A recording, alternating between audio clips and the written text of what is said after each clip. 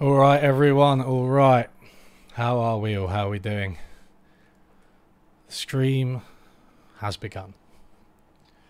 So, welcome to Unlearning Economics' first reaction stream, I guess. I want to say one of many, but I also want to say one of not too many, because I don't want to rely on this type of content. But I think with this one, it just sort of sent sent a lot of left YouTube into a bit of a frenzy, and I had people linking it to me on like any forum they possibly could: Twitter, Discord, Reddit.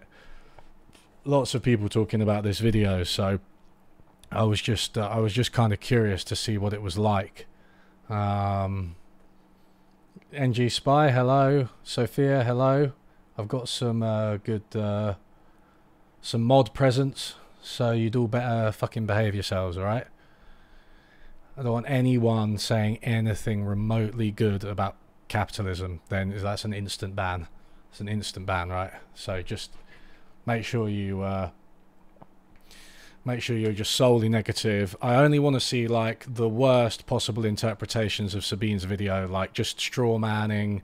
I want to see like some really bad faith takes in the chat. Just no balance whatsoever. That's what we look for on this channel. Still no waiting page. VAT included. No, because I am a technophobe and I don't know what I'm doing. So, you know, that's why capitalism is bad, because I don't know how to design a waiting page. That's my full argument. Yeah, Tortique, I agree with you. I feel like I should integrate my Baldur's Gate 3 streams with the capitalism is bad streams. So yeah, I mean, some background. I haven't watched this, obviously. Isn't that supposed to be the point of a fucking React video? You haven't watched it? I guess you might have watched it, but Jesus Christ, it's 16 minutes long. Is that it? Okay, right. So I don't want to. I kind of obviously concision and brief explainers are good, but I do feel like something like capitalism is good. Like the amount of argument you're able to get into 16 minutes, even if you're speaking quite quickly, even if you are quite concise. I just feel like you can't do that topic justice. I mean, I don't know. I watched Sabine Hossenfelder, by the way, right? Like, I quite like her stuff on physics. It's come to my attention since this video that, because I was searching things like Sabine Hossenfelder debunked or whatever to see what people were saying about this video, but it's come to my attention that there's maybe some not great stuff about trans people in there as well. So depending on how this video goes, my opinion of her might be altered. But I will say, you know, she's obviously a physicist. She knows her stuff. I've watched some physics videos from her, and I just can't believe that she would like even something like string theory. Like, string theory is good. Let me explain. 16 minutes. Like, is that long enough? And string theory is a subset of physics, right? Capitalism is, you know, not all of economics, but it is the primary object of study within economics. There's so much you can say about capitalism, right? So her autism video was shit as well. Yeah. Yeah, I mean, it's people go outside of their areas of expertise. It's really common. It's common on YouTube. It's not just YouTube. You see it in all sorts of media. Partly, I think, they're encouraged to by audiences, by audience demands. They're encouraged to by, you know, interviewers. I've been interviewed before, and you get asked a whole bunch of questions, even within economics, where, you know, you don't necessarily know about that area, and I don't know is not an acceptable answer. You're pushed for an answer, right? So there are lots of dynamics that lead to this type of thing. So she's spoken about autism. She's spoken about trans people on top of her usual science stuff. So what, 394,000 views? Is that like a good view count for her? She's got 1 million subscribers, so her engagement's like below, it's clearly below her, look, is being trans a social fad among teenagers, 500. So her average engagement is below her subscribers, but that's not necessarily a sign that her channel's like dead. I think she just has quite a high upload frequency. All right. But yeah, anyway. It was very bad. It was very bad. Okay, it was very bad. All right, here we go. So are we gonna let's let's go. Bloody hell! Is this gonna be exhausting? Am I gonna start crying? Is that what's gonna happen here? I feel like I'm gonna start crying at some point. Okay. Capitalism will kill us all. That is, if you trust Greta Thunberg, which maybe you should not.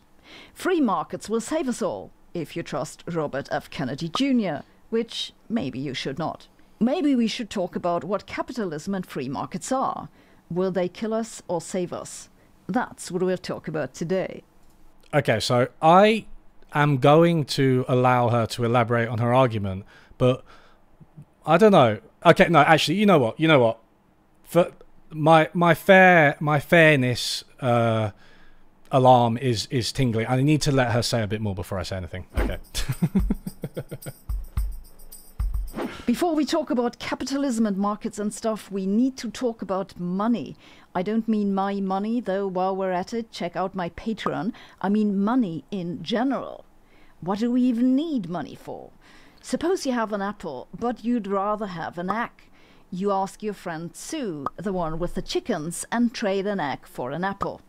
Okay, but what if Sue doesn't want an apple? She'd rather have a banana. No problem. You ask your friend Joe with the bananas if he will trade your apple for a banana. Then you trade the banana for Sue's egg. Okay, but what if Joe doesn't want an apple either? He'd rather have new shoelaces. No problem. You ask your friend Mary if she'll take an apple for shoelaces. Help me. Give the shoelaces to Joe, take the banana, give the banana to Sue, and sure enough, you have your egg. It works, but honestly, that seems a little cumbersome. It does seem a little cumbersome, which is why it is a completely inaccurate history of how money emerged. That doesn't make any sense. You don't have, like, you can't just go back in time and be like, well, hey, what was life like before money, before markets, and before capitalism? Maybe it was just basically the same as we have now, but without money. Then people must have invented money, because our system right now wouldn't make sense without money. So obviously people came up with it. You can't keep the the structure of the economy exactly the same and just take money out of it, because it didn't make any sense. Like, this is, I don't know where she's gone. Has she gone to like an economics textbook from like 20 years ago? Because David Graeber in particular, as many of you will know, right, has sort of devoted the latter part of his career to disproving this idea. People didn't have like apple orchards. They didn't have poultry farms. They didn't have shoe factories before modern capitalism, before money, because you can't have those things without the system of money. How do you, where do you get all the raw materials from to produce shoes en masse?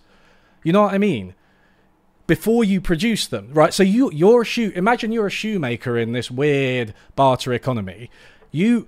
You have to get the inputs, the building, the land, in order to make your mass-produced shoes. Or maybe it's not even mass-produced. It's a sort of artisanal shoe shop. But you're making plenty, right, in this story. That's what she seems to be depicting, right? Where do you get your inputs? You haven't made any shoes yet, so you can't barter them. You need money, you need credit, right? And that is exactly before we had modern money and modern capitalism. There were kind of pseudo credit relations. Now, what this meant in practice was not like a modern credit system, but more like, you owe me one, right? It was like, it was informal, it was social. Oh, you did me a favor at one point. You fixed my shoes because you're good at that. Then I owe you one, and one could be, anything. It might not even be like giving them an apple. It might be something much more patriarchal, like, you can marry my daughter in exchange for it. You know what I mean? This was the problem is that what you've got here is a very pure economy of just barter, of just goods and maybe services, without any of the social relations. And this is what a lot of people miss about the history of capitalism, like how it changed social relations, because we had the relationship of debt, which was always moral, which always revolved around communities and what they owed each other and how they governed themselves, right? And that was inherently social, whereas this is this is like the kind of thing that economists stopped believing quite a while ago. Like I mean, not quite a while ago, but like I think since the release of David Graeber's Debt, the first 5,000 years, like if you ask, it might still be in some of the textbooks, but if you ask a lot of economists, they'll say, oh no, we know that the sort of myth of barter, it's called, right? We know that's a myth, and the modern textbooks are updated. Anyway.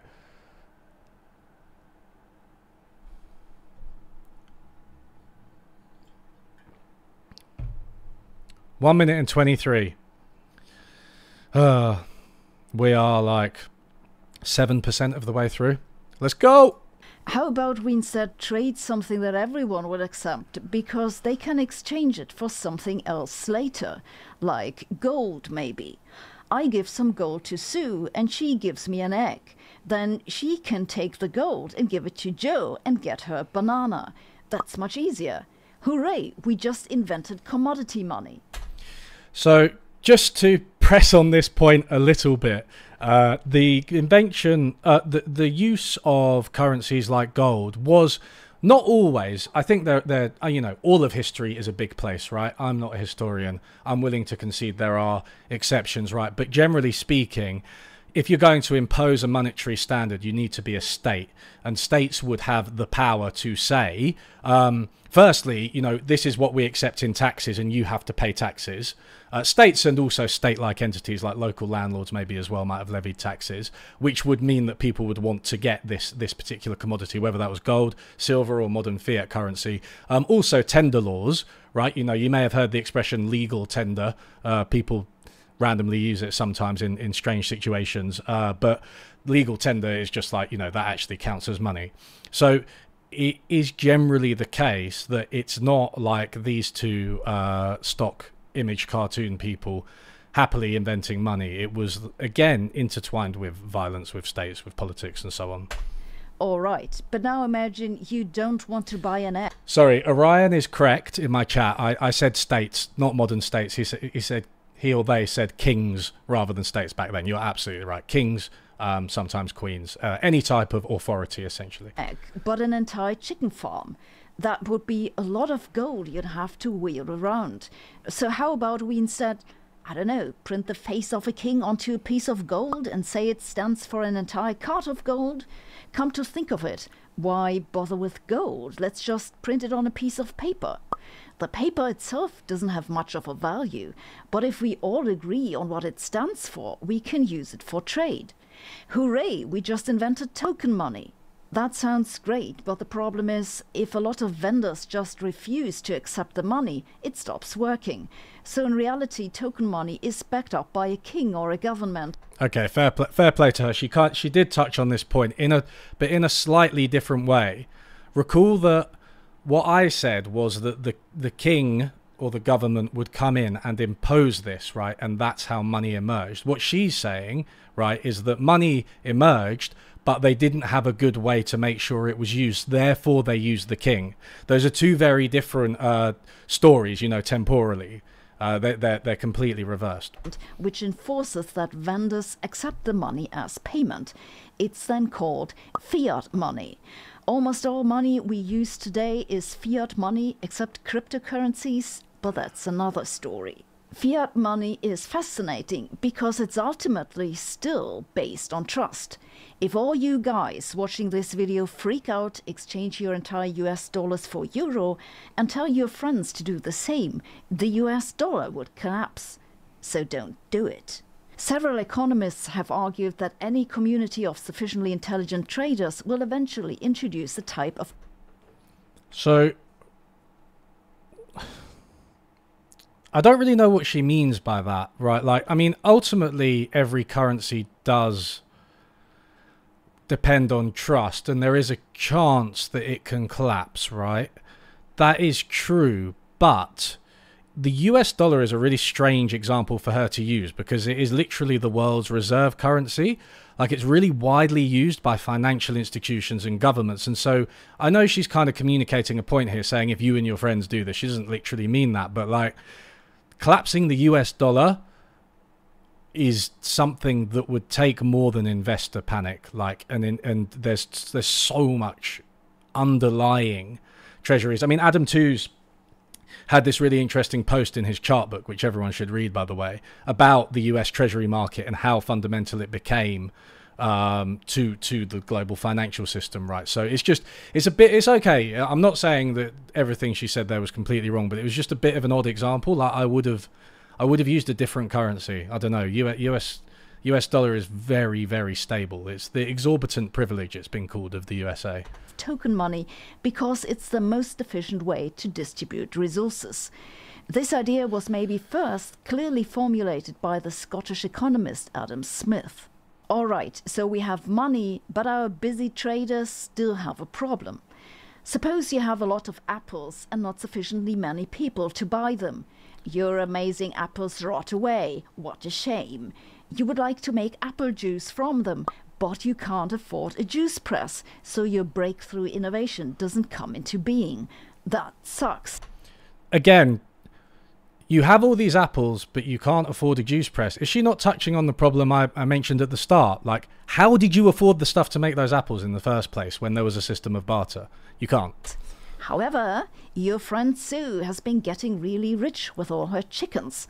So rich, in fact, she's sitting on a big pile of money that she doesn't know what to do with.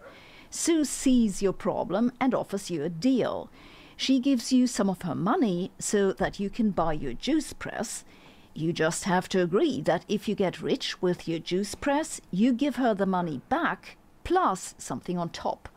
That money which Sue gives to you is your capital.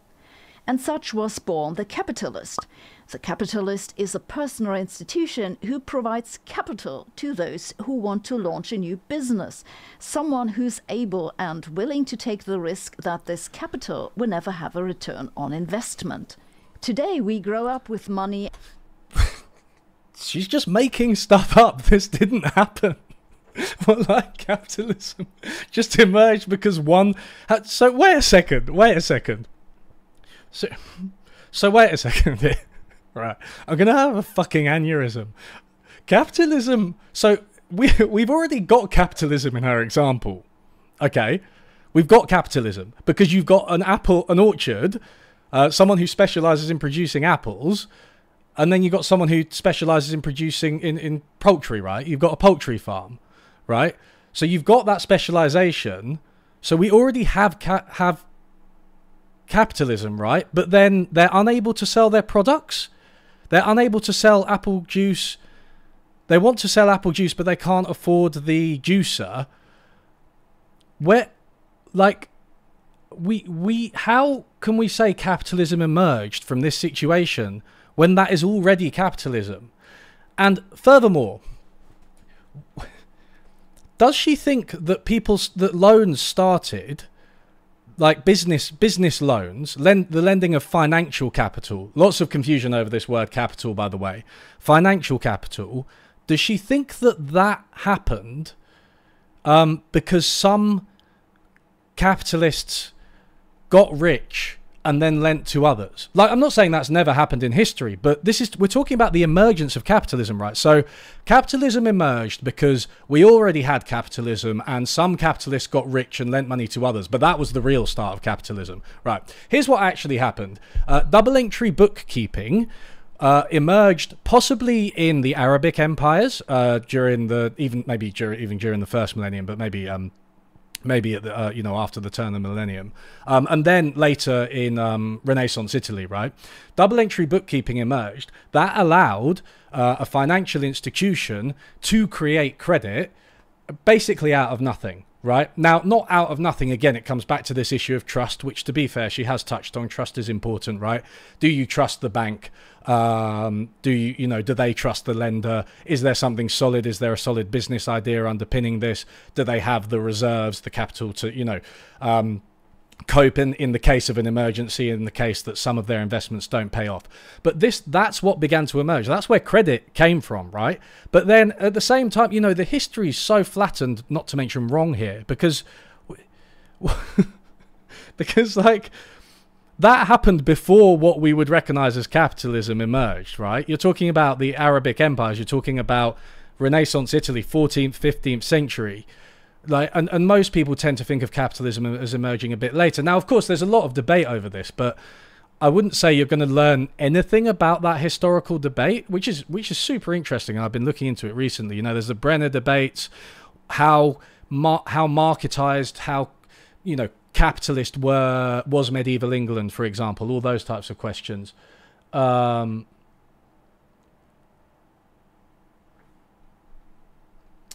As to barter, I didn't make any historical claims. I really used that as a motive. I merely used that as a motivation for why money is useful. I frankly think people try to deliberately misunderstand it.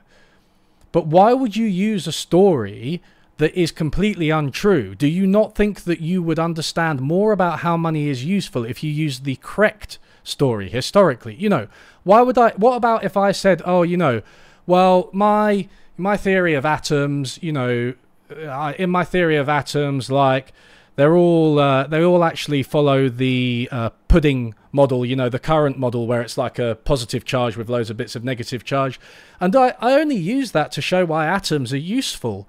You know, why we need them, why they create matter. I just use that. I didn't expect people to take it literally. Like, I don't know. I don't understand the insistence on starting economics with things that are known to be 100% wrong. Right?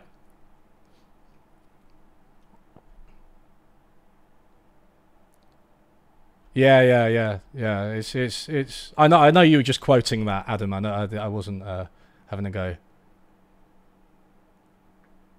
Tom, you reckon she's not that good at physics? Oh, man, you know, I try to enjoy things. I'm an average thing enjoyer, you know. I am literally an average thing enjoyer. I just like to enjoy things, but I can't because everything's shit. Right, let's go. And banks and all that, and we tend to take them for granted. And while money lending and a basic notion of financial debt date back thousands of years, capitalism and all the elaborate financial instruments that come with it is a surprisingly recent innovation. It didn't really take off until the Industrial Revolution 150 years ago, and it's dramatically changed the world. You cannot explain the emergence of capitalism very well with her framework, because essentially what you're saying is that capitalism, there were always underlying drives towards capitalism. You know, people had to invent money, people had to invent trade, but when one person got rich and another one wasn't rich, they had to start to lend to each other. That is apparently something that is kind of a fundamental drive of humanity. The natural propensity to truck, barter, and trade is what Adam Smith called it. And yet, for 250,000 years, we didn't do it in the way we do it now. So what changed? I mean, let's give her a chance to answer. Maybe she's going to say what changed. Scientists tend to associate the stunning societal progress we've seen since then to science and technology. But I think that's having it backwards. The driver of all this progress was the capitalist system that allowed an efficient allocation of resources. By resources, I don't just mean raw materials, but also goods and human resources. Capitalism is a system that distributes these resources without anyone needing to have an overview, just by interactions between traders. It's pure genius if you think about it. And that's why science took off, not the other way around. Remember that story about how the Scottish physician Alexander Fleming supposedly accidentally discovered penicillin in 1928 and saved the lives of countless wounded soldiers in World War II? Yeah, well, that isn't really what happened. First of all, scientists had discovered that the fungus penicillium inhibits the growth of bacteria decades earlier. It just wasn't widely known. The British psychologist Burton Sanderson, for example, observed this in 1870 and wrote a book about it. There are also several other written documentations from other people around that time who had studied the effects of fungi on bacteria. Fleming's contribution was that he realized the fungus was shedding a particular substance which he called penicillin, but he pretty much left it at naming the stuff. It wasn't until 10 years later that a group at the University of Oxford set out to find a way to grow the fungus and extract penicillin in large quantities. They then conducted medical trials, and once they were sure penicillin was both safe and effective, their method was scaled up by the pharmaceutical industry. 2 members of the Oxford group later shared the Nobel Prize with Fleming.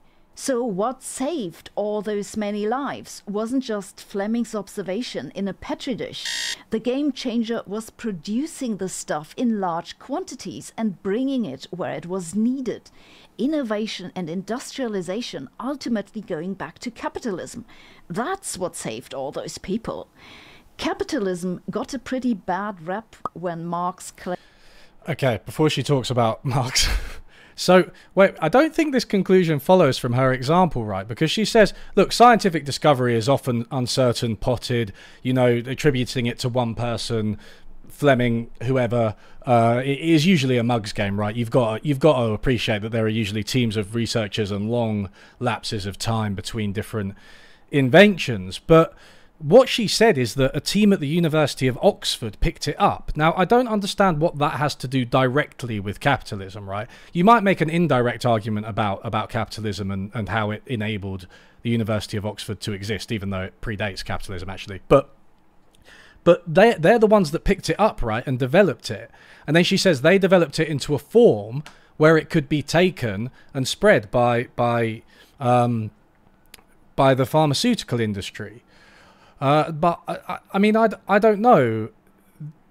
The polio vaccine, for instance, was much more socialized, right? It wasn't picked up as much by pharmaceutical companies. It wasn't like patented or anything. And you can just have government efforts. Governments can mobilize the funds through taxation, through the financing of government spending. There are lots of different ways to scale up distribution. And in her story, so she said before, she's like, capitalism leads to progress. But in her story, it seemed like the scientific community and universities invented this, and then the private sector kind of came in later. And you know, that's not the same story. Again, temporally, what's it, this thing about time that she has? She keeps getting things in the wrong order. And by the way, you know, you guys that follow me, you know, I'm willing to acknowledge, you know, the private sector has some uses, or has had some uses. I think talking about Marx, obviously, you know, Marx and Engels weren't just capitalism bad people, were they? So, you know, the private sector can provide the resources and mobilization to put things out there. But the original invention in this case, and it's the case with the COVID vaccine as well. It was Oxford University again, and they weren't going to patent it. And then Bill Gates came along and said, no, you've got to patent it. And we've got to use the pharmaceutical industry. They didn't want to. You know, maybe there are other ways of bringing these things out once the scientists have invented them. And we know now that a lot of vaccinations are completely unequally distributed. We know that there are factories in the rich and the poor world, in Bangladesh and Canada, that are saying we can't produce this vaccine because of patents, which is a property right, which is capitalism. And by the way, she hasn't talked about fucking property rights. She hasn't even talked about capital. What's capital? What is capitalism? Is that where she's going to get to? Maybe she's going there. Yeah. I don't... claimed that it's just about grabbing hold of the means of production and exploiting the working class.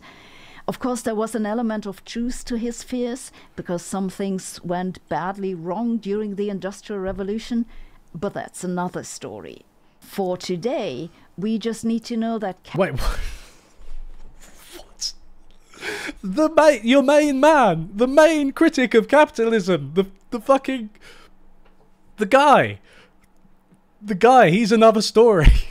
Is she going to come back to him? What? That's another story. Yes, the Industrial Revolution created misery for workers, and you know there are this whole set of structural dynamics of the economy, and you know how profit evolves and how how labour is exploited and how capitalism tends to perpetual crisis and ultimately creates the seeds of its own destruction. But that's another story. Let's just focus on why capitalism is good. Oh my god. Okay, I'm waiting for her next video, everyone. I'm waiting for her next video. Karl Marx was good. Let me explain. Now, if she does that, then, you know, we can say it's a series. It's okay. It's a series. Oh, Sabine, what are you doing to me? I'm gonna die. Okay. All right. I'm not gonna die. I'm fine. Capitalism, like fiat money, requires a governing institution.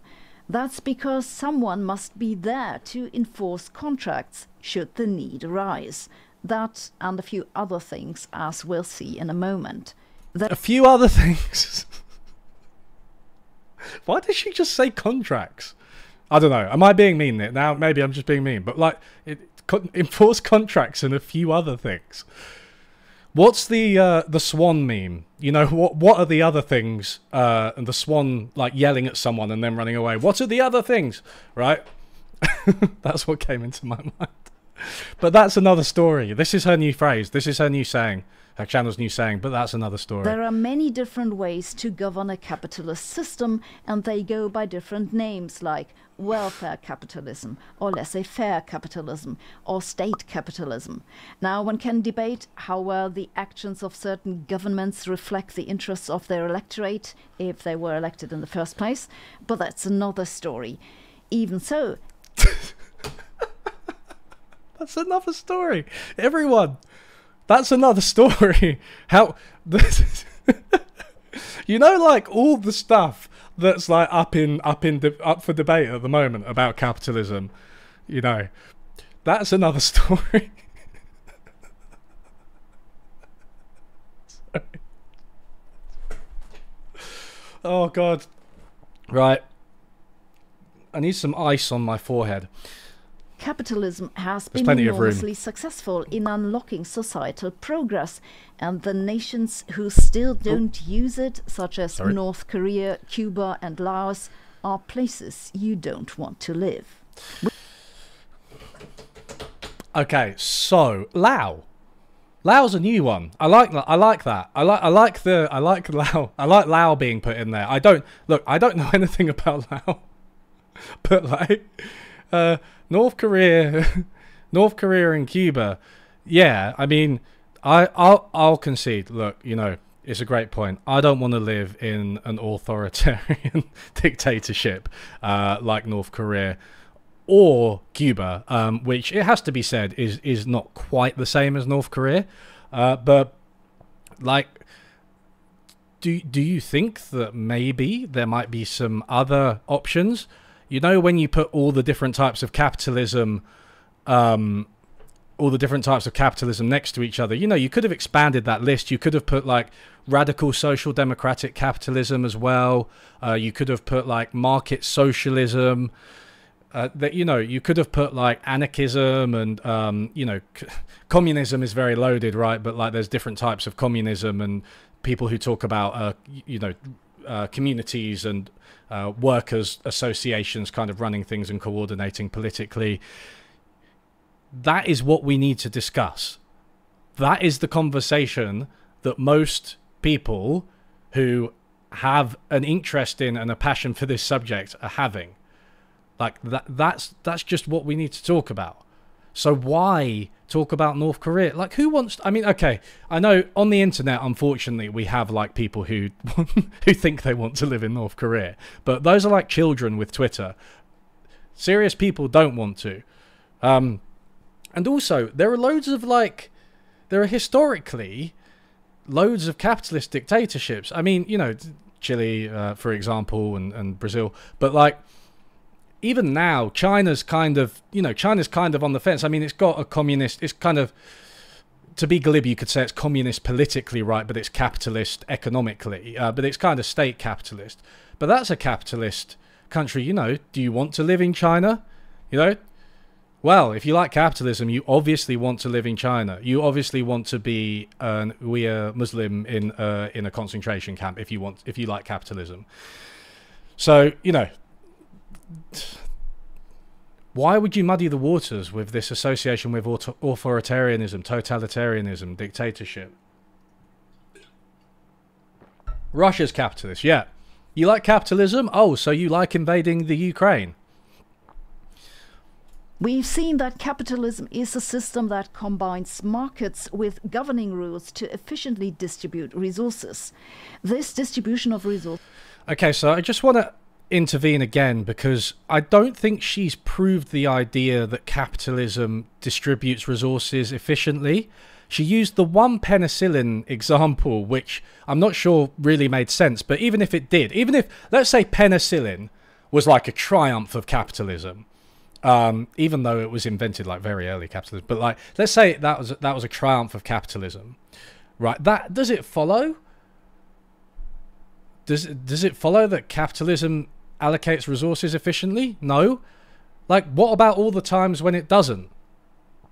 What about the crisis in global shipping during the pandemic? You know, when shipping companies, they'd increased the size of their ocean liners to be too big to fit in some ports, and they were also taking empty ocean liners from Los Angeles to China rather than stocking them up with the goods that Chinese people might need, because that was more profitable. So you have empty ocean liners queuing for fucking ages at ports, not getting anything done. The sailors weren't allowed to leave the boats for like days and weeks even at a time. So that was an inefficient allocation of resources. Like, it's pretty simple to think of examples either way, right? You've got to make a general argument, make some kind of statistical claim. I mean, you know, maybe she should read this, because Sol, you know, he makes an attempt. He does argue for why capitalism is efficient, right? But this comes down to the 16-minute mark, right? I don't think she's done it, but she hasn't even really attempted to do it. So, remains to be proven. Works best if everyone can put forward their offers freely and customers can pick what they want.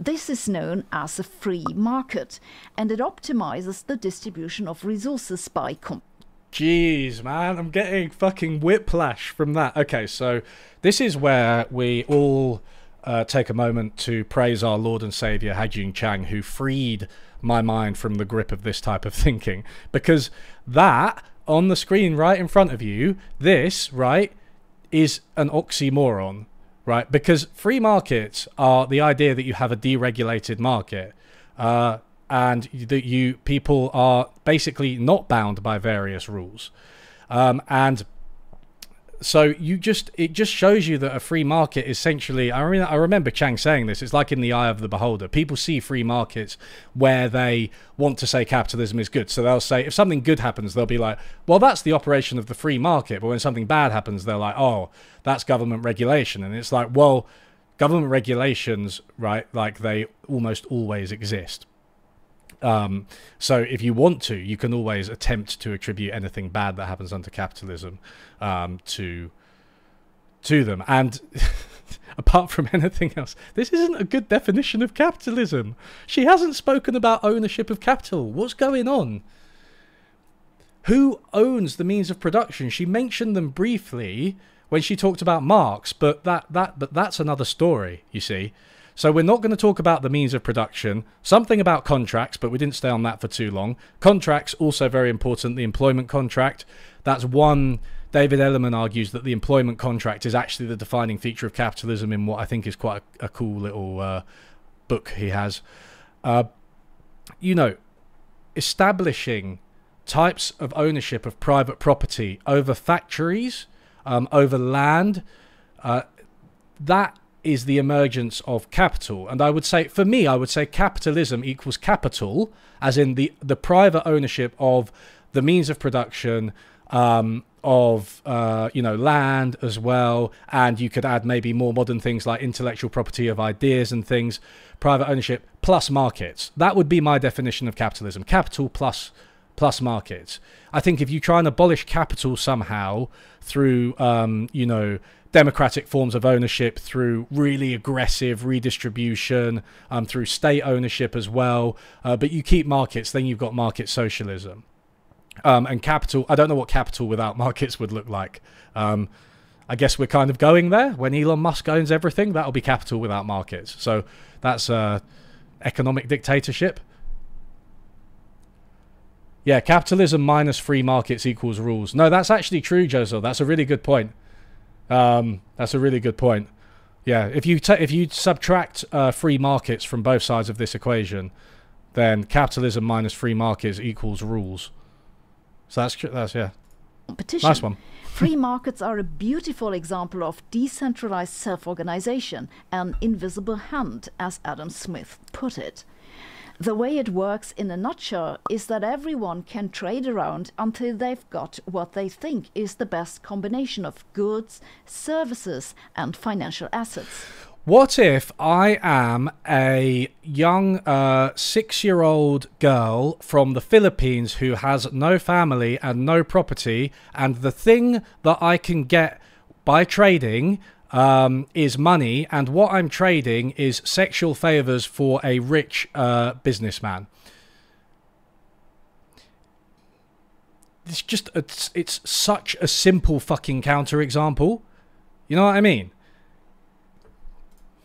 If someone doesn't use resources as efficiently as possible, some competitor can do it better and beat them off the market. Sorry, the rich businessman's friends are actually going to offer me 3 cents instead of 2 for the sexual favors. It's great. It's great, the free market working in action. This idea also goes back to Adam Smith, but later blossomed into an entire discipline now known as microeconomics. Microeconomics is all about how agents, that could be people... I don't want to be nitpicky here, but microeconomics isn't a discipline, right? It's a sub-discipline.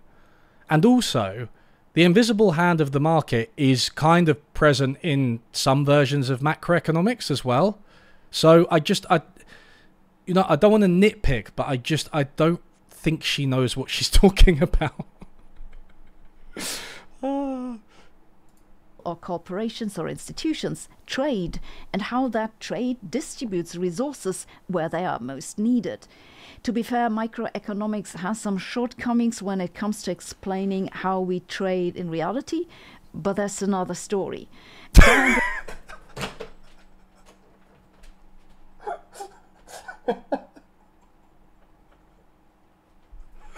Oh my god. Oh.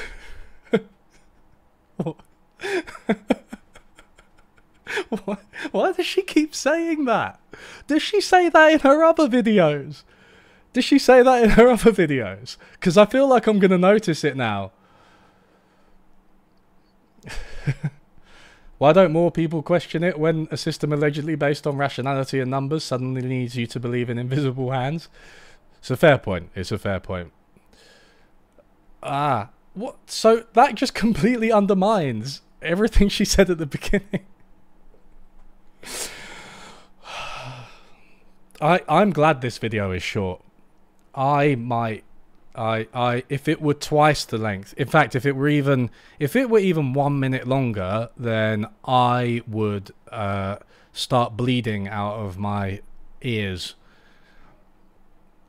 Large, microeconomics works fine, and several Nobel Prizes have been awarded for it. One of the most important insights to come out of this research area is that free markets only work to everyone's benefit. I will read the comment, Adam. I'll read the comments. If they're set up properly. Keep in mind that capitalism isn't just a free market. It's a free market plus the governing framework to run it. Free markets do not, for example, work to everyone's favor if some people have insider information, which gives them a trading advantage. This is why we have laws against that. Free markets also work badly if one single company dominates a market sector and can use their power to force customers to stick with them. This is why we have laws against that. This is why we don't have free markets. This is why we have regulated markets. That's the point I was getting at earlier. And free markets also don't automatically account for externalities, such as environmental pollution. An externality is generally any consequence of trade that doesn't directly affect the trading parties. They can be both good and bad, but it's the bad ones that are the problem. Suppose No. Okay. Technical point, right? Positive externalities are a problem. Just because they have the word positive in them, that doesn't mean they're not a problem. Okay.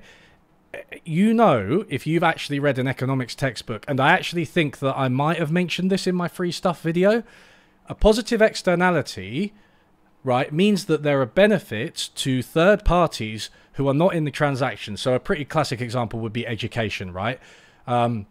I get educated. It benefits me, obviously, but it benefits everyone around me. It benefits society to have a common standard of literacy. Any potential employer who's going to, you know, maybe hire me or whatever, it's going to benefit them. The result is that positive externalities result in under provision. People underinvest in them if left to their own devices in a private marketplace.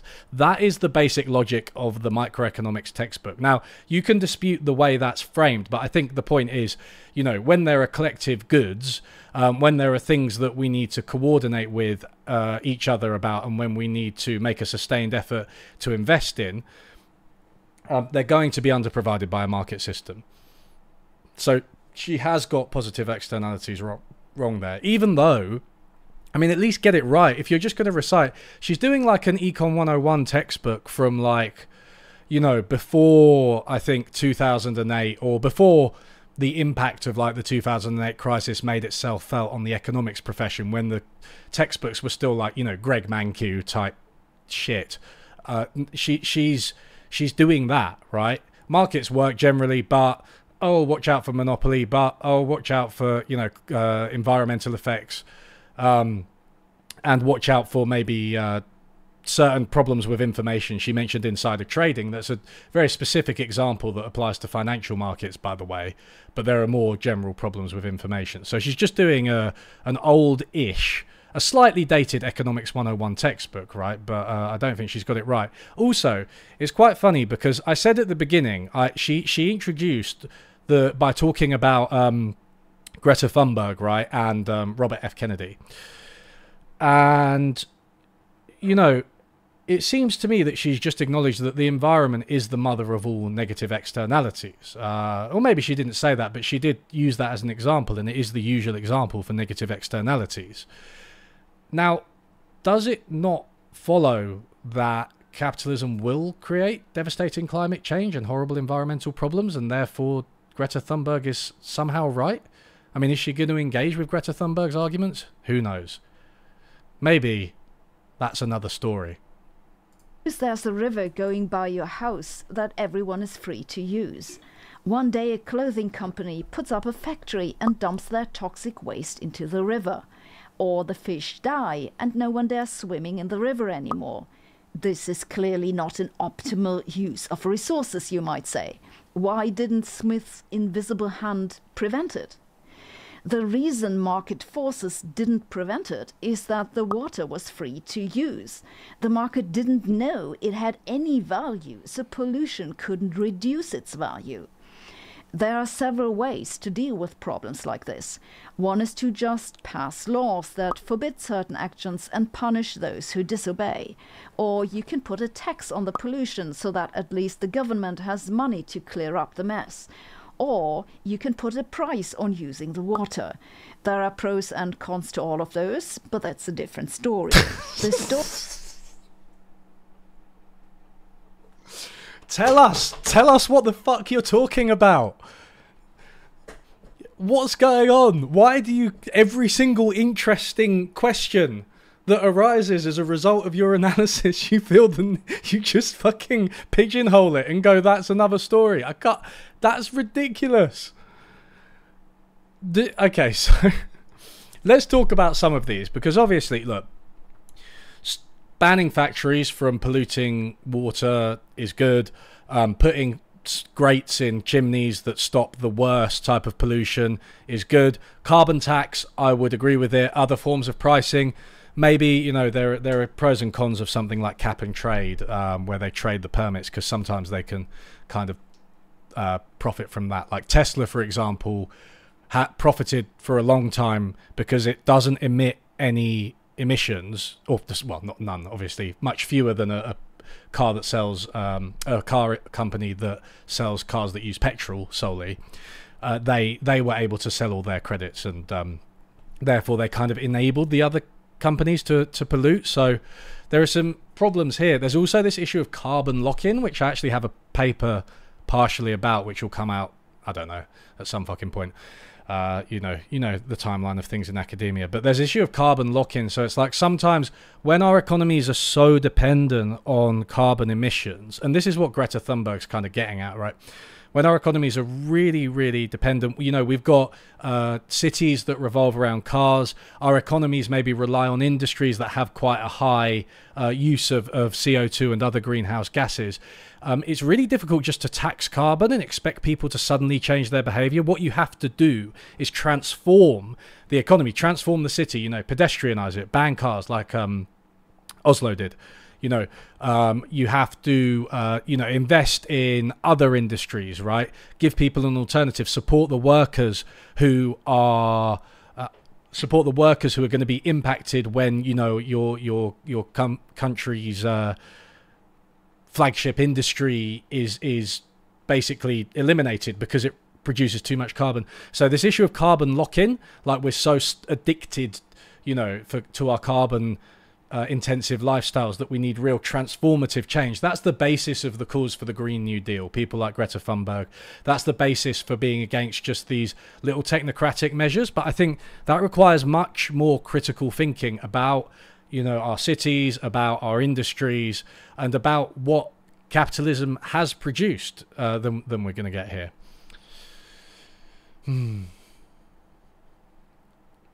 Story for today is that we have known that externalities can lead to market failures since the middle of the last century.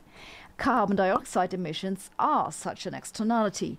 For the market to optimize the use of fossil fuel resources, we should have put a price on releasing carbon dioxide into the atmosphere. We did not, and that's why we're now in deep shit.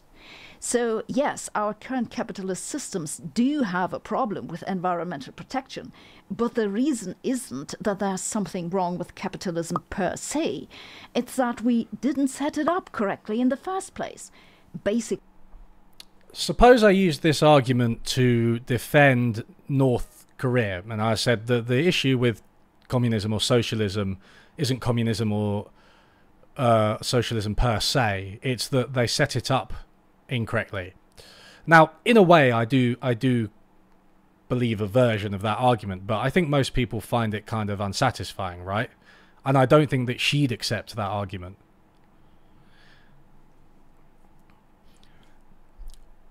Also, I think it's kind of weird to me that you would have a need to say this isn't a problem with capitalism when you've just outlined the capitalist logic that leads to this problem. There is a clear logic of capitalism, of markets, of negative externalities that leads to this problem. So you can say it's a problem of capitalism, but it's like, it's solvable. But, you know, I don't agree for the reasons I outlined about like carbon lock-in earlier. The origin of the problem is that no one paid attention to economists. And unfortunately, we still don't pay enough attention to economists. The current situation is that companies who voluntarily produce environmentally friendly goods put themselves at a competitive disadvantage because other companies exploit the environment at zero cost. This moves the burden onto the consumer. If you want to buy a climate-friendly product today, you face extra costs because fossil fuels are cheap and getting to net zero is not. This makes no economic sense, and it'll ultimately not work. It's completely upside down. Products whose production causes damage to the environment, which then requires adaptation and mitigation, should be more expensive, not less expensive. This is why economists have argued for decades that we need to put a price on carbon, and it's why several countries have now introduced carbon taxes or use a cap and trade system. To calculate the cost of carbon emissions, one basically needs to evaluate the damage the emissions would cause in the future and then put a price on them. It's called the social cost of carbon. There's a long debate about just exactly how to calculate this, but that's another story. Hey-o! So, look, I kind of outlined some of my issues I have with the carbon tax. I'm gonna avoid the "we don't listen to economists enough" now. Maybe I'll talk about it at the end. But I just don't understand why she wouldn't engage with the literature on on the social cost of carbon, which is really fucking hard to estimate, by the way. Like, how do you estimate the cost of a catastrophic climate change, right? At a basic level, there are loads of problems. There's loads of different methods to try and do this. I mean, I've taught plenty of courses about this, and I always find it hard to justify, because I don't think when you're trying to estimate something like the financial cost of carbon, you're trying to translate things which are basically incommensurable. So, like, Bangladesh flooding. Let's say all of Bangladesh floods, right? Like, what rise in GDP do we want to compensate for that? Well, the answer is that we don't want it to happen, and virtually nothing, or no, nothing can compensate for that, right? And that's the fundamental problem you run into with the social cost of carbon. And when you look at the measures, the ways, the methods that economists estimate this stuff, it's really fucking weird. It's like people who go to a slightly riskier job, a job with a higher risk of death, like someone who works on roofs, who works at height and there's a risk of them falling down, versus someone who works closer to the floor. Like, that's treated as the cost. Sorry, back up. The person who works on the roof gets paid more than the person who works, down safely on the ground. And the differential is treated as if they've calculated their probability of death. Now, you and I all know that there are behavioral reasons that people don't understand their probability of death. There are structural reasons that force people to work in more dangerous jobs that have more to do with their situation than their personal preferences. And beyond that, even if you believe the kind of basic framework, how could you generalize from that to like catastrophic climate change? It's a completely different, type of risk at much lower level that's, somewhat voluntarily incurred. It's just not the same. So anyway, when she says that, did she say, how many countries did she say had implemented a carbon price? Because it's, yeah, I mean, it's very, very low. And also, you've got to bear in mind, a lot of these are really low, right? They're nowhere near where they need to be. And she'll say that's because we don't listen to economists. But my contention is essentially that our capitalist economies, the way they are structured fundamentally in a way that makes it very difficult just to tax carbon and expect to see good results. You need more fundamental changes. You need to give people an alternative to driving to work. They need good public transport, pedestrianised cities, cycle lanes, etc. You know what I mean? And yeah, so it's not just not listening to economists. And carbon taxes and trading schemes only apply to about a quarter of all emissions, and the price of carbon is almost certainly still too low, but it's a step in the right direction. In summary... But what okay, so another... I'm not letting her speak. Another issue I kind of have here is, like, she's like, oh, we didn't listen to economists. But why does she think that carbon taxes haven't been implemented, right? Because there's a problem here with capitalism that goes beyond negative externalities, that goes beyond even carbon lock-in, which is the lobbying power of capitalists, right? I thought she was going to talk about that, but she just said, oh, we don't listen to economists. But it's like, no, powerful companies, oil companies, they don't want to be fucking taxed. And they're able to lobby for those changes. It's a very simple outcome of some people having more capital, which, by the way, you still haven't defined satisfactorily. You just talked about financial capital and how, poultry person lends financial capital to apple person back in some imaginary prehistoric time.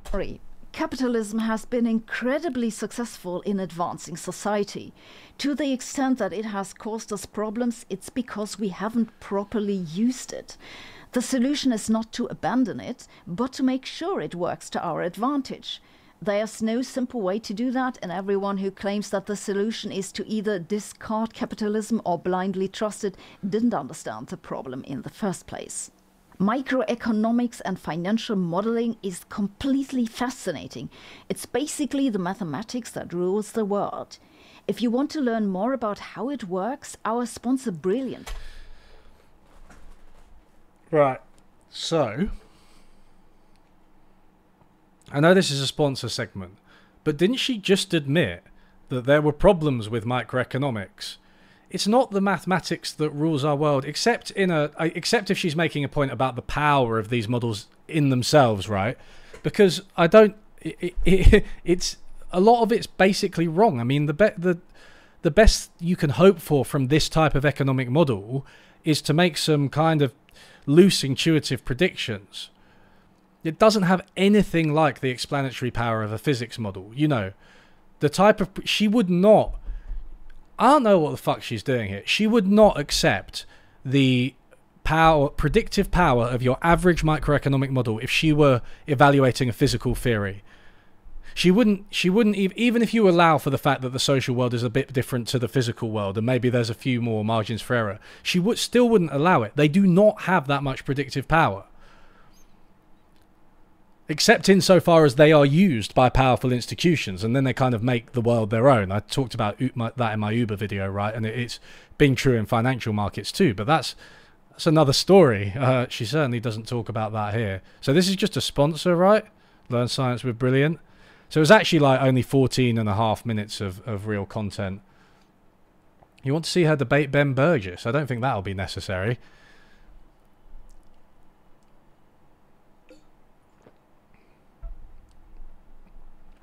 So, just to be clear, to sum up, she hasn't actually really described or defined capitalism properly at all. She described a kind of imaginary thought experiment type history, which is completely wrong. She then didn't really define capital except financial capital, with an also incorrect depiction of lending.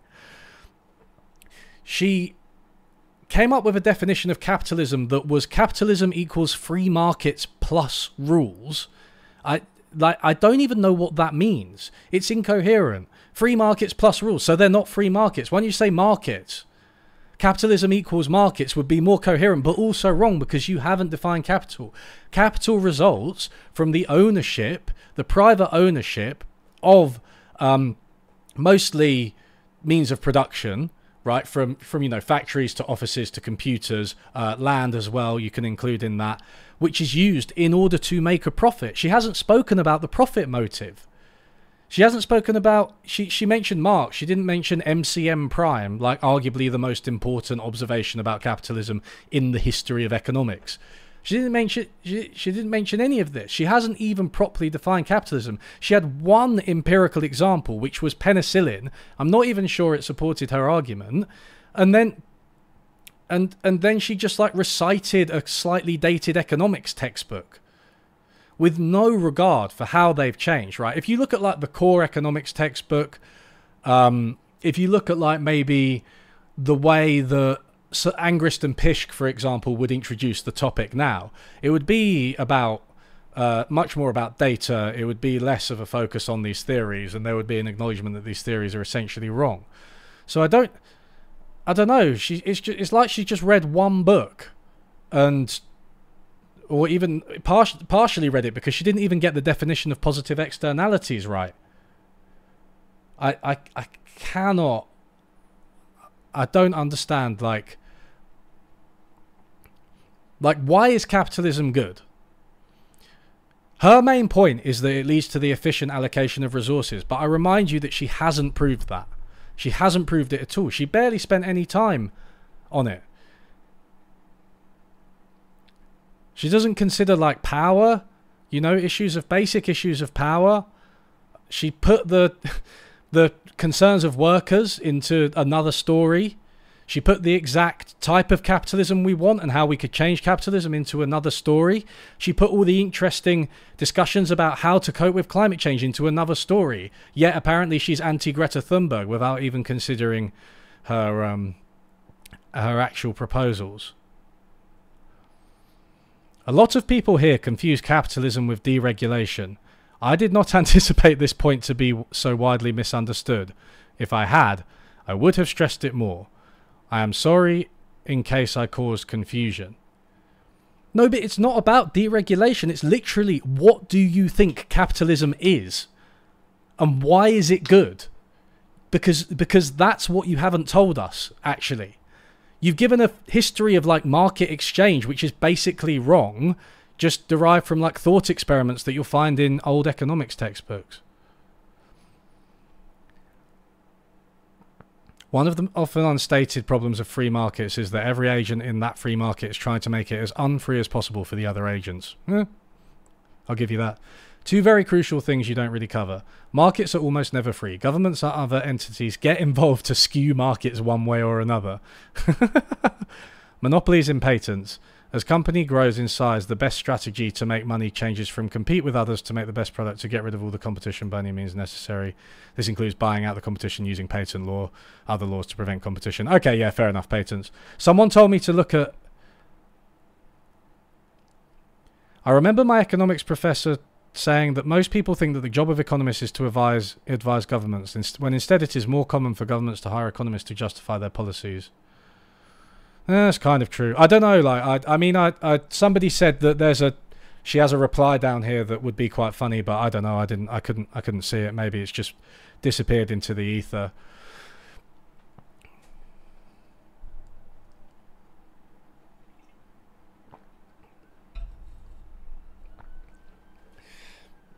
So, I think if I were to mount like a qualified defense of capitalism, I would probably center the MCM prime circuit, right? Like the profit motive. And you could say, as Marx did, that it played a progressive role historically in terms of shattering old social relations, which were, feudal, or, in that sense, authoritarian, often patriarchal, for instance.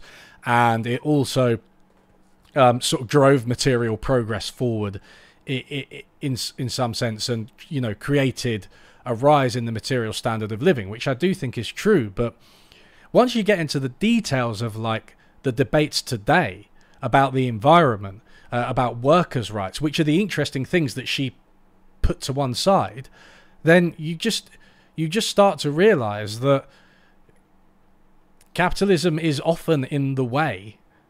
In almost all of those cases, it gets in the way.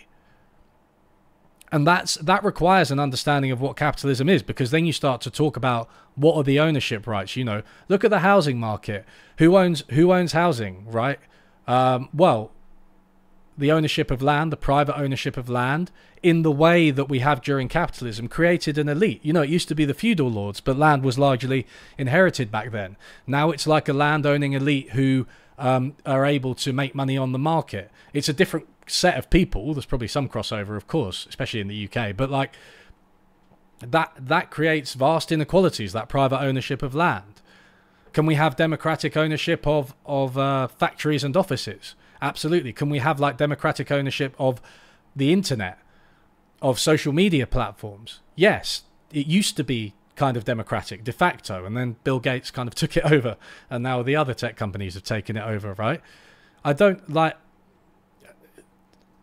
the very limited historical role. Well, not very limited, actually. That's an exaggeration, but the limited historical role that capitalism had in sort of effecting industrialization is the way to defend it, I think.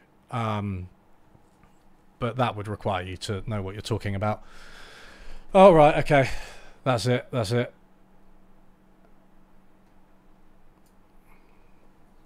She's a physicist, not an economist. You can't expect her to deal in nuance. Well, I don't know. I mean, I expect her to give a half-decent definition of capitalism. There's a difference between not providing detail and getting things completely and utterly wrong. and not doing your research. I don't think that's... And you know, if you can't do a sufficient amount of research, then why bother? Why bother making the video? I don't make videos about physics. Of course, I don't want to be unfair in the sense that I do think economics is a debate for everyone, and it does affect everyone. But like, if she's not someone at the pub, right? She's got a massive platform, much bigger than mine, and she's just being irresponsible with it. She's not doing her research. She's not defining her terms. She's not representing arguments accurately, and she's putting everything interesting to one side for another story. It's absolutely ridiculous. Yeah, I mean, I reckon there are plenty of physicists that could do better, Custard. Please make a physics video in the style of Sabine's video on capitalism. Yeah, that would be quite funny. Oh god, it's such a good idea. Was capitalism helpful in China? Well, I think so. China's a very complicated... She made a reply to the pinned comment where she explicitly said she did zero research for the video. Mate, that is that is terrible. It's really telling, isn't it? Because I do think that it's funny it's funny that you say she did zero research, because when I asked my mum, right, when I was like 12 or something, I asked my mum where money comes from, and she told me the barter story. Now, my mum is a social worker. She doesn't make videos for 1 million people on YouTube, and the barter story turned out to be completely wrong, right? But it's just interesting. Oh, our comments are under the pinned comments. Oh god, are we going to go back? Are we going to go back? Oh god, we can't go back, only forward. Capital. Oh, hello. So it's interesting that she basically just seems to recite the type of story that most people, including my mum, would have in their head about how money emerged. So one that we've just absorbed culturally via osmosis, that results from like just armchair reasoning and not really understanding the history. And obviously, like, you know, it's just not acceptable if you're making this type of video. And then there's the reference to Marx as well. It's like, oh, by the way, Marx thought that this was really bad for workers, but let's not talk about that. That's the type of thing, like if I were a sort of 15-year-old hurriedly putting together an essay on capitalism, I'd probably come up with something like that. Like, Marx acknowledged that capitalism was bad for the workers, when actually I don't think that is... Obviously, Marx had a very strong social conscience, and he did think that, you know, workers were suffered under capitalism. That much is clear. But I don't... If you read Marx and Marxism, I think what you get is something very different. You get a much more systemic account of how dynamics under capitalism emerged. So she's just referenced Marx because she knows she has to. You are confusing capitalism and markets, which are not related in any way. Well, I wouldn't say they're not related in any way, but fine.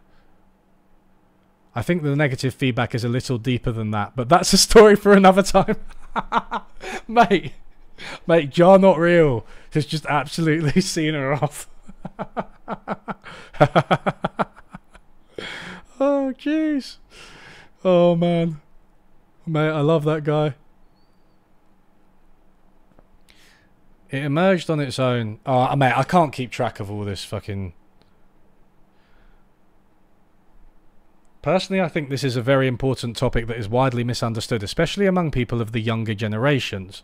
A 16-hour lecture would do nothing to remedy this problem. Yes, but do you think that maybe there's a midpoint between 16 minutes and 16 hours? Like, some people say that periods of time actually exist that are both larger than 16 minutes and smaller than 16 hours.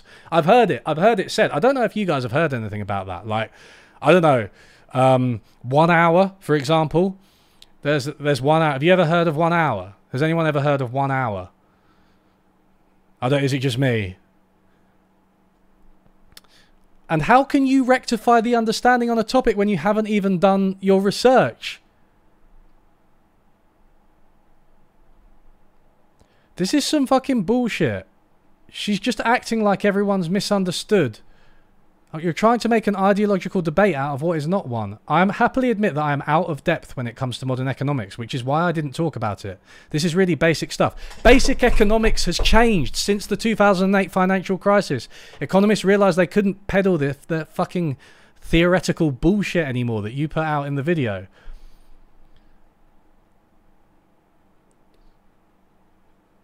They're trying to make an ideological debate. How is it not an ideological debate? You started by talking about Greta Thunberg and Robert F. Kennedy. Two massive ideologues, one of whom I obviously prefer to the other. But they are both ideologues, right? And I don't, you know... So you're inserting yourself into that debate between two ideologues, but you're not making an ideological statement? What? And I'm not... like, ideologue isn't all bad. I think, you know, ideology has its function. If I would... better a Slovenian voice, I'd do an impression of Zizek. All right, okay. There's only so much I can fucking just go through every little thing she says and repeat myself. But I think let's call it there because I have lost the will to live. Thanks for joining, everyone. We had so many people. I'm glad you all joined me. So I'll upload this to my live channel, by the way. So I've got Unlearning Economics Live. If you wanna watch this video, it won't be on the main channel because I'm just gonna keep that for scripted videos. And there's a scripted video coming hopefully on Friday. It's been a while, but we're gonna up the frequency of videos. I'm now self-employed. I'm doing this full time, so I'll do a few more React videos and I'll do like more frequent scripted videos. But thanks for joining, everyone.